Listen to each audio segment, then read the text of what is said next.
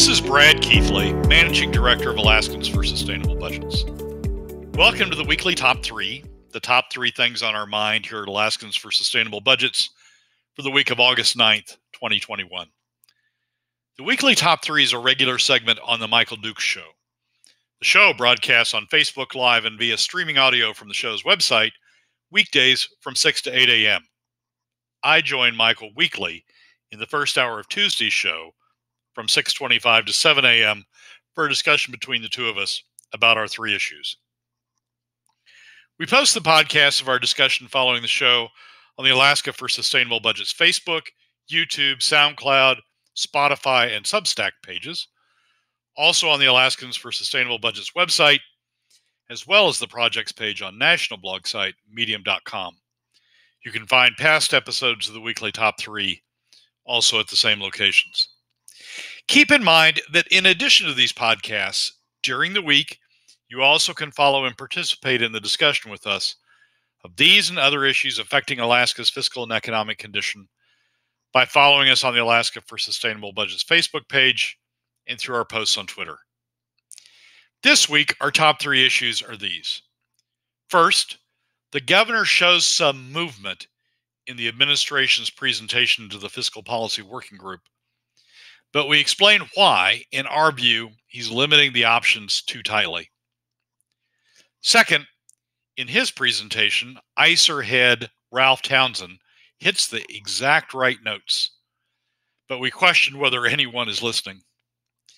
Third, we discuss some interesting conjecture around Oil Search's Pikka project, with some upsides and downsides for Alaska. And now, let's join Michael.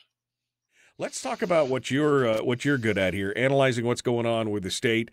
We got the weekly top 3, and the first 2 both deal with the working group. The first is the Department of Revenue presentation to the working group. Give us your thoughts on what's been happening over in the little company of 8, the gang of 8 there. Well, I'm going to say good things about the governor here for a little bit, and then I'll say something not so good. But last Thursday, Department of Revenue gave a presentation to the working group, which was a significant departure from where the administration had been before, both in terms of fiscal outlook and in terms of how to close the deficit. There were 2 things in the presentation that were important to me. The presentation only got about halfway through before they had broadband issues down in Southeast, so they cut the hearing short, and it will continue today at the Tuesday meeting of the working group. So people who want to sort of catch up with it can listen today or watch it today. But the 2 things that I think were significant was, one, the administration significantly changed its fiscal outlook. It did it in several ways. One was it updated near-term oil prices. The spring revenue forecast had predicted $61 this coming year. We've been hovering in the high $60, $70, low $70 range. And the administration updated the forecast for oil prices both this year and next year. And they also updated the spending numbers in the spring forecast, and what the position the administration had been taking up to last Thursday.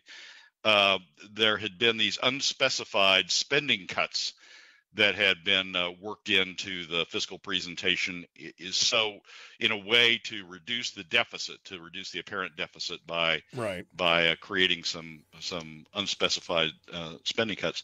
They took those out largely and showed an increase in spending that is higher than where they were before. Now, it doesn't come up all the way to the ledge finance projection of the current law spending levels. If we continue under current law, what those spending levels would be, it falls short of that. So there's still some implicit spending cuts built into the updated fiscal plan, but it does at least take out some of the unspecified spending cuts that they had been relying on before.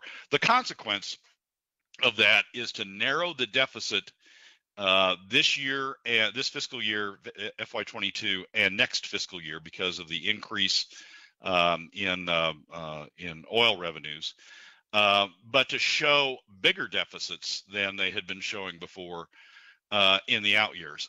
I would say those out year deficits are still artificially low, because while they updated the oil prices for this year and next year to reflect current market conditions, what the futures, basically what the futures market is telling us about oil prices, they didn't update the out years. So while the futures market says by the end of the decade we're at $59 oil, the fiscal plan still is predicated on $71 oil. So we've still got that problem. But it's more realistic. The fiscal outlook that they've got now is more realistic, and I think closer to giving us a clearer picture, at least in the near term, closer to giving us a clear picture of what we're facing. The other thing, and this is the one that we'll get more developed in today's presentation, today's continuation of the presentation, is that they included a number of revenue options. The governor has been, as I've talked about on the show, complained on the show repeatedly. The governor has not brought forward up to Thursday, had not brought forward proposed revenue options, right, to close the deficit. That's been your biggest, and that's been your biggest complaint about his plan the whole time, SGR 6 and everything else, is that there is no option for filling the revenue holes that are remaining. He keeps sending it back to them, and he says whack-a-mole, but you say he's not really providing any real concrete substantive options. Yeah, he's never whacked one mole. I mean, it's not whack-a-moles. He's never come forward, as I think the governor has a responsibility to do. He's never come forward with revenue options. In the Thursday presentation, he comes forward with, or the administration comes forward with, a number of revenue options, including, I think, significantly, a proposal with respect to redoing oil taxes, closing the gap on or redoing the corporate tax to capture corporate tax from Hilcorp. We received corporate taxes from BP because of Hilcorp's corporate form, and the way our corporate tax code is written, Hilcorp would not have paid any corporate taxes. He proposes a reform that does that. He puts some pen to paper or pencil to paper with respect to the sales taxes that Mike Shower has talked about. He gives some numbers for what gaming, casinos, lotteries, internet gaming might raise in revenue. It's not much. Talks about a change to the corporate income tax to capture corporate income taxes from digital businesses like Amazon and Netflix and others that operate in the state. Talks about something that I don't think anybody's been talking about before, which is selling carbon offsets, essentially setting aside Alaska lands to act as carbon offsets to the carbon production elsewhere. And then talks about the motor fuel tax. So there's a number of revenue options that they model, and the presentation indicates they'll put the models up on the DOR website, that they model that really bring some revenue options forward. So I've got to say, given all the criticism that I've used with the governor over the past several months about not proposing revenues, I've got to say that this presentation, at least from the administration, is bringing some forward. Now, I will continue to criticize the administration for not bringing forward what I think are fair, equitable, low impact economic impact revenue proposals. The sales, as we've talked about on the show, the sales taxes are like the PFD in the sense that they're regressive. They take more from middle and lower income Alaska families than they do from the top 20%. Because they're regressive, they also have an adverse impact on the overall Alaska economy. They take more money out of the Alaska economy than more equitable proposals. And so I think there's a ways to go in developing an equitable revenue approach. But I've got to say, the governor at least has stepped up in this presentation. The administration steps up in terms of putting some revenue proposals on the table, even if I don't, even if they're not perfect from my standpoint. At least he's in the game in terms of putting revenue proposals on the table. And that's always been the comment, right? I mean, at least present something, even if it gets destroyed. At least you've put something forward, and they can't say. I mean, from a political standpoint, the legislature can't go, oh, it's all pie in the sky because you haven't presented us any options. Here's a plethora of options to choose from. These are what my suggestions are. What do you got? Now it truly is a game of whack-a-mole. They can come back and they could smack each one of these down. I noticed that there was no discussion, unless I missed it in what you were just saying, on the SB 57, the oil tax, property infrastructure tax that's on the North Slope and on the pipeline corridor. But I mean, there's options there at least. That's what he should have been. That's what he should have been doing from the very beginning. Yeah, it's he's late to the game. Certainly is late to the game in doing this. I mean, as I've talked about before, the governor has a responsibility to present a balanced budget. His has had holes in it. He hasn't presented anything to close them. Now he has. And I think I think the administration deserves credit for doing that. And I think the administration deserves credit for a more realistic, I won't say yet it's fully realistic, but a more realistic fiscal outlook. Not yet fully realistic, because I think it's relying on oil prices in the out years and oil production levels in the out years that are stretch, maybe beyond stretch. In terms of whether we're going to realize them, but nonetheless, it's a forward step in terms of having a more realistic fiscal outlook. So I give the administration credit for taking the step of both on the fiscal outlook and on coming forward with revenues. This was kind of a pleasant surprise to see that the governor's office is actually trying to present something. Is it too little, too late? I mean, really, at this point, I mean, we were talking about this, back in May. I mean, we were talking about this in late April, early May. I mean, there should have been, revenue presentations attached to his discussions on SGR. I think people would have taken it more seriously if he'd at least, even if they hated the revenue idea, they would have at least taken it more seriously if he attached some revenue ideas to it. And where is SB 57, by the way? Well, let me take the first and the second. Too little, too late. It's late. I mean, we've how long have we been in this fiscal crisis? How long has Governor Dunleavy been governor? How long has he been talking about these unspecified holes in his fiscal outlook? It's late, and it certainly would be good if we could have been talking about these going into last year's regular session. Would have been good if we could have been talking about them over the summer before going into the working group. Would have been good if we could have been talking about it since the first of the working group. But it's better late than never, I guess, is what I would say. We've got a special session coming up. The governor has laid some revenues on the table. At least we can now talk about, at least the administration isn't saying we don't need revenues, we've got all these unspecified cuts out there. And at least we can we will have a discussion about revenues. And there's some stuff in the governor's presentation. I mean, oil taxes. I mean, the governor's proposing a move on oil taxes. Not a big move, not a huge amount of dollars, doesn't close the deficit, but oil taxes. We're going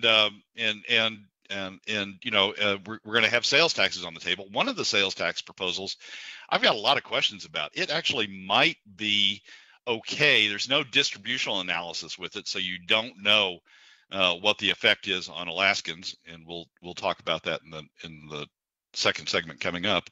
But it's interesting. The South Dakota proposal is interesting. It's huge. I mean, it's got a tax base of an implied tax base of $32 billion. Most of the tax bases that we've talked about before, sales tax bases, have been like $15-17 billion. So there's a huge tax base that it's projecting out there. If that is spread equitably, maybe that's something to think about going forward. So, I mean, he's put some proposals on the table that are worth thinking about. Late, very late, very, very late in the game, but worth it. On SB 57, is that the right number? Yeah, SB 57.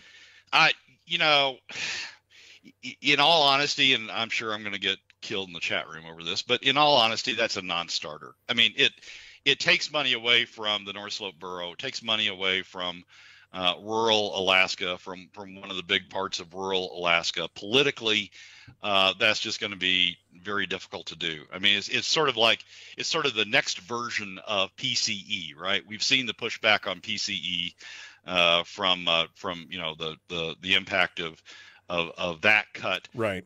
And how much rural Bush Alaska's pushback. I think the same thing happens with SB 57 if that gets put back on the table. Well, it's too bad because we're talking about $440 million that I think should be captured back in. But you're right. It's going to be a lot of pushback from the North Slope, from the Fairbanks North Star Borough, from the Valdez Borough. I mean, there's a lot of pushback along that whole corridor. But, I think it is the right thing to do since if it's collectively we all own it, then that should be part of it. But we'll, especially considering the size of the permanent fund for the North Slope Borough that they have for themselves. I mean, it's pretty astonishing. I just don't think the governor. I mean, the fact it's not in his revenue proposals. Yeah. I just don't think the governor wants to take that on. Yeah, and I agree with you that politically it's a non-starter. I mean, it's just you saw that because he already proposed it, and the reaction was meh, and they just kind of moved on. They didn't even look at it. I don't think it even got a hearing. It was just so basically so derided they didn't even give it a hearing. So. Brad Keithley is our guest, Alaskans for Sustainable Budgets. Number 2 is also dealing with a working group, this time with the ISER presentation. We're about 90 seconds out, Brad, so give us a tease going into the next segment. The ISER presentation I thought was a great presentation. Ralph Townsend, who's the head of ISER, made the presentation, talked about revenue options and the issues you need to think about with revenue options. I think he laid down great fundamentals that I'll talk about in the segment. The question that I have is anybody listening to what he's saying? And we'll talk about why I'm concerned about and ISER, for those of you who don't know, is the Institute for Socioeconomic Research at the University of Alaska Anchorage. And they have been a key player in this debate for the last 10 years, right, Brad? I mean, this has been something they've been going over for 10 or 12 years now. Oh, longer than that. I mean, this is where Scott Goldsmith was. I mean, right. This was Scott Goldsmith's home through the 80s and 90s and 2000s and early 2010s, where he did the research. I mean, last night I was going back to a Goldsmith presentation that they did in '85. Right. So yeah, ISER's been in this game a long time. Long time. We're now working on to number 2, which is also a discussion on the working group. This time, the presentation by the Institute for Socioeconomic Research, known as ISER, in the University of Alaska Anchorage. We've been following their stuff for quite a while. They've really reached prominence starting in 2013-14, when they were being loud and proud about, you have to reduce the size and scope of government to this level to make it sustainable. Brad and I were really hammering on that for quite a few years, and everybody was like, oh yeah, sure, that sounds great. And then, of course, nothing happened. So it leads back to his question, is anybody listening? Is anybody actually listening? Brad, the presentation by ISER to the working group, your thoughts? Excellent presentation by Ralph Townsend, the head of ISER, following on in the tradition of Scott Goldsmith, who was prominent in talking about these issues back in the early 2010s, the period that you were talking about, and others who have talked from ISER over the years, both before and since that time. Ralph summarized essentially the 2016 ISER study that I've talked about on the show a number of times, and he really drove home 2 points. One, how you close the gap, how you close our deficit has an impact on the overall Alaska economy, and it has an impact on Alaska families. The 2 key points that come out of the 2016 study. And what I really liked about Ralph's presentation was that he stressed the who pays issue, that perhaps the most important, well, indeed, the most important decision that the working group, the legislature, the administration makes in closing that gap is who pays for closing that gap. What's the distributional impact? What income bracket, what income segment, what industry pays for closing that deficit? And you will have different impacts on the overall Alaska economy depending upon who pays. If you push it to middle and lower income Alaska families, that has a larger adverse impact on the Alaska economy than if you spread it more broadly over all Alaska families. The problem or the challenge here is, and the reason I say, the question is who's listening to, is anybody listening to the ISER presentation? In order to understand the who pays issue, you've got to do a distributional analysis for the various revenue options. You've got to look at how that revenue option impacts Alaska families by income bracket.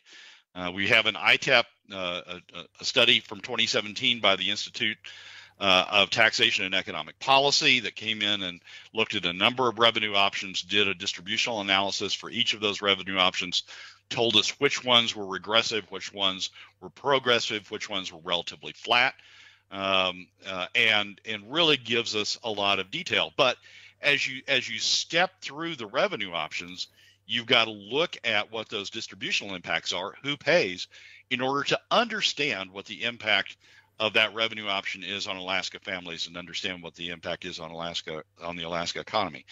And the reason I raise the issue is anybody listening is because right after ISER's presentation on that very issue, on that core issue on Tuesday, the administration comes in with its presentation on Wednesday, has the revenue options listed that we talked about in the last segment, but no distributional analysis. So you don't know who's paying. You know, in lump sum, what the dollars are that you get out of that revenue option, but you don't know who's providing those dollars. So you don't know whether it's middle and lower income Alaska families with an adverse impact on the Alaska economy, whether it's upper income Alaska families. With the oil tax that it's going to be the oil industry is going to pay that, but that's a relatively minor part of the overall distribution. So they got a great presentation from ISER on Tuesday. Really need to take it to heart. That's the fundamental. That's the baseline of how you analyze in the other 49 states and at the federal level. That's the baseline of how you analyze revenue measures. But it's just it's like I know Kevin's on here, and I don't want to be highly critical of the working group, but it's like it just went right over their heads. I mean, and it's like it went over the administration's head. It's like yeah, thanks, great presentation, thank you very much for taking the time to do it. Thanks for laying all this stuff out. Thanks for educating us. But next, right. And it's just, I mean, we're not going to get to a good answer. We may get to an answer, but we're not going to get to a good, solid answer of what's best for Alaska families and what's best for the overall Alaska economy if we don't do the distributional analyses. And one of the really disappointing things about the administration coming forward with these revenue measures, great that we've got revenue measures. Congratulations for finally stepping up and putting revenue measures on the floor. But if you don't do a distributional analysis around those revenue measures, you're not telling us much. You're telling us in lump sum what the dollars are, but you're not telling us who's paying those dollars. And without knowing who's paying those dollars, we don't know the economic impact, and we don't know what we're doing to Alaska families. Brad Keithley is our guest, Alaskans for Sustainable Budgets. So what's your solution here, Brad? I mean, that they need to basically pay attention and include, I mean, distributional analysis is not the one and done. It's not the only thing that you use, but it is a tool in the toolbox as you look at a tax. I mean, you have to, somebody in the chat room just said distributional analysis is not how you pick taxes. You pick taxes based on revenue generation and administrative costs. You pick a tax based on the least disturbing choice sets, but it's part of it. I mean, it's like having a three-legged stool and somebody took the third leg out. I mean, you've got to have all three of those things, you know, the revenue generation, the administrative costs, and the distributional analysis to be able to handle it. And if you don't have it, you're missing a huge chunk of the factor on which one is the best. Well, that's just a very poor analysis of what you look for. You need to know who you're impacting. You need to know what segments of your family set that you're impacting, and that's important not only because you're concerned about equity, but it's also what drives economic impact. You don't know the economic impact of a revenue proposal if you don't know the distributional analysis. You don't know it. I mean, you can guess at it, but you don't know it because you don't know what families you're taking money away from. So you can't do a revenue proposal without, you can't know what you're doing with a revenue proposal without doing the distributional analysis. It is not the only thing you look at, but it is certainly at the core of what you look at, because it tells you which families you're impacting, which segments of your community you're impacting, and it tells you what you're doing in terms of the economic impact. And without that, you're flying blind. You're flying into a fog bank using visual rules as opposed to instrument rules.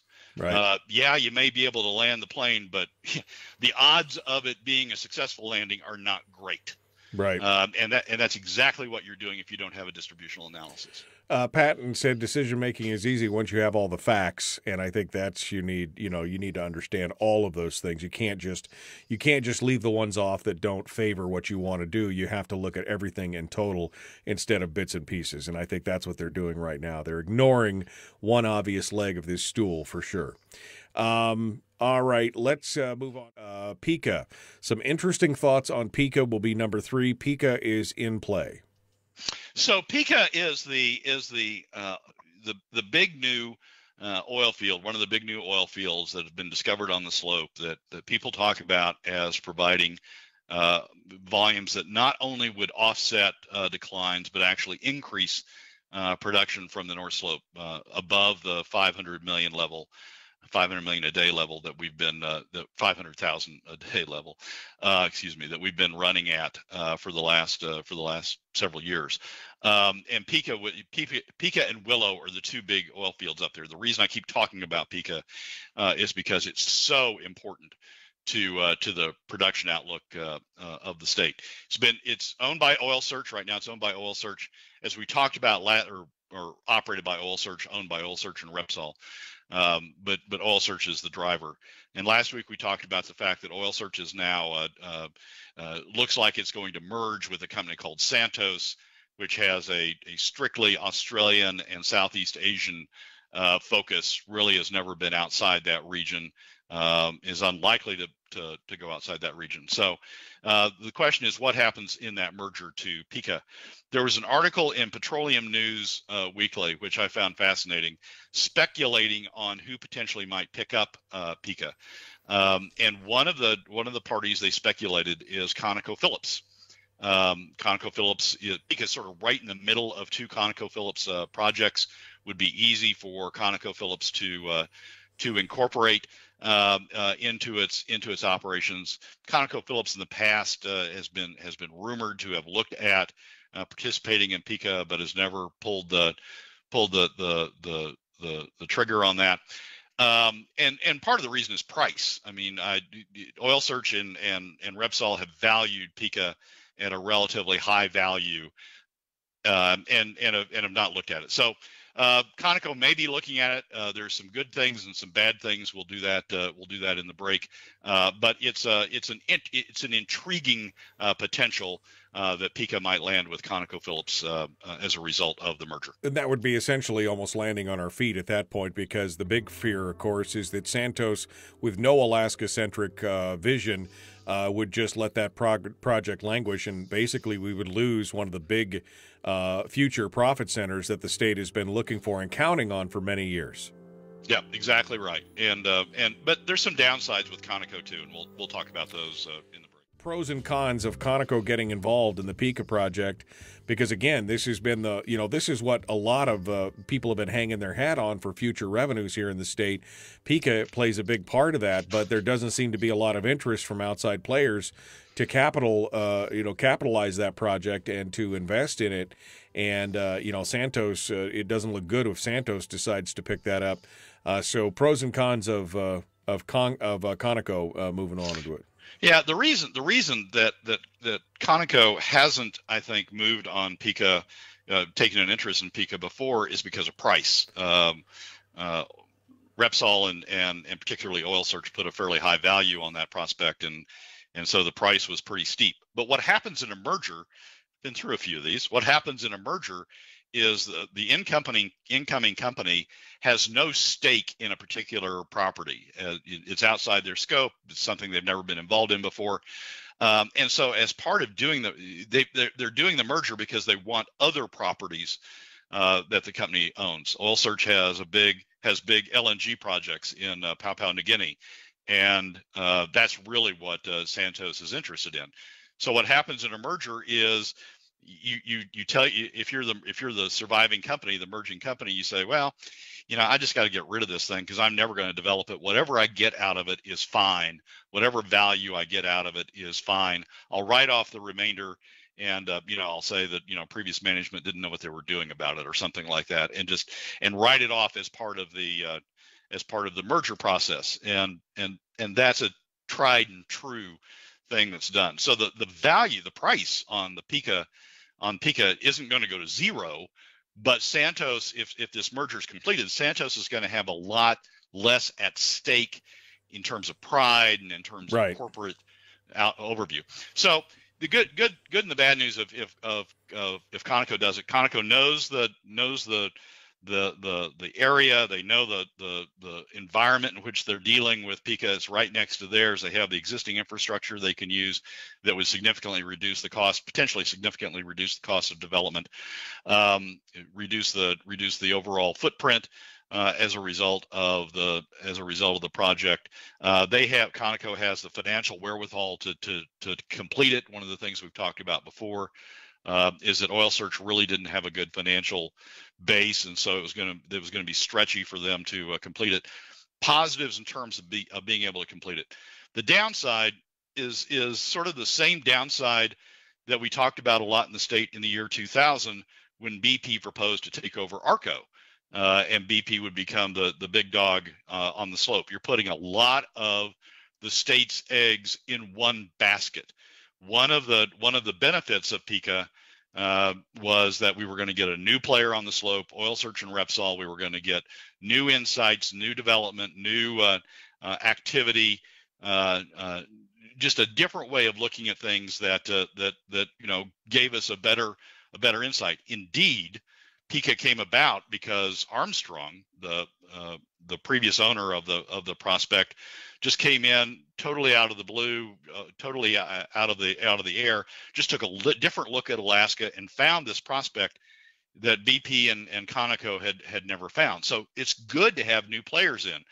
And if Conoco acquires Pikka, then you just put another egg in the basket of one of your existing players, a good player, solid player who's contributed a lot, player who knows the area and has the capability, but nevertheless an existing player, and you become more dependent on Conoco as opposed to sort of hedging your bets by having a third party operator in there.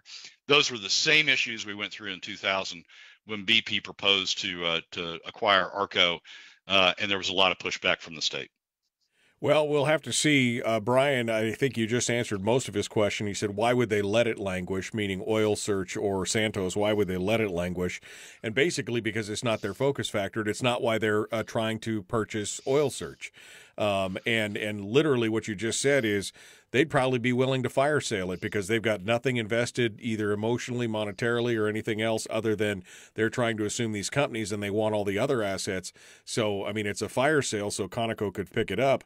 Otherwise, Oil Search would probably just, I mean, they would let it languish because it would split the focus on what their vision is for the company moving forward, what Santos would do anyway. Yeah, exactly right. Companies get very focused on what, I mean, they focus on what they're good at. I mean, Conoco wouldn't go search in Antarctica, for example, because they have not only is there not any oil down in Antarctica, but they don't have any experience down there. And Santos is the same way. Santos is hyper focused on Australia and Southeast Asia. They know what they're good at. They're a gas focused company. Pikka is an oil play. It's just not in their scope. So if they would continue to hold on it, they continue to talk good things about it. But that'd be to talk up the price. It wouldn't be to really develop it. Pikka moving at this, if the Santos merger goes through, Pikka moving to somebody else is probably a very, very important thing for Alaska to encourage. Right, and again, like I said, and like you said, this kind of is almost like the fire sale, right? We're liquidating everything we don't really want, and so this is an opportunity for Conoco to pick it up for not pennies on the dollar, but for a deeply discounted price from what it had been valued by for Oil Search because they were so heavily invested in it. Yep, exactly right. Okay. Exactly right. Well, Brad, as always, thank you for coming in. Interesting discussion, and we got a lot to think about here. We appreciate you coming on board and joining us. Thanks for being part of it today, as always. Michael, as always, thanks for having me. Appreciate you coming in. Well, that's a wrap for another week's edition of the Weekly Top 3 from Alaskans for Sustainable Budgets. Thank you again for joining us. Remember that you can find past episodes on our YouTube, SoundCloud, Spotify, and Substack pages. And keep track of us during the week on Facebook and Twitter. This has been Brad Keithley, Managing Director of Alaskans for Sustainable Budgets. We look forward to you joining us again next week on the Weekly Top 3.